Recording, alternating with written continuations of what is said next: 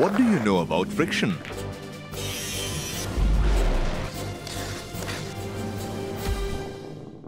Did you know that if you roll a perfectly smooth ball on a perfectly flat surface, it will just roll on and on and on? No matter what speed, what surface, or in what style you throw the ball, in real life, it always comes to a stop. This is an everyday force called friction. If it were not for friction, your mobile would have slipped from your hand. Friction is a force that acts between two surfaces when they try to move against each other.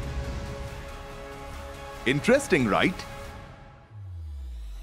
To learn more about how friction works for the good and for the bad, log on to www.embibe.com. No surface in the world is perfectly smooth, which means with zero irregularities.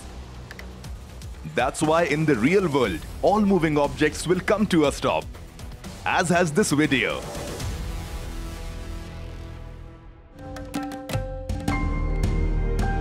Keep imbibing. We believe in you.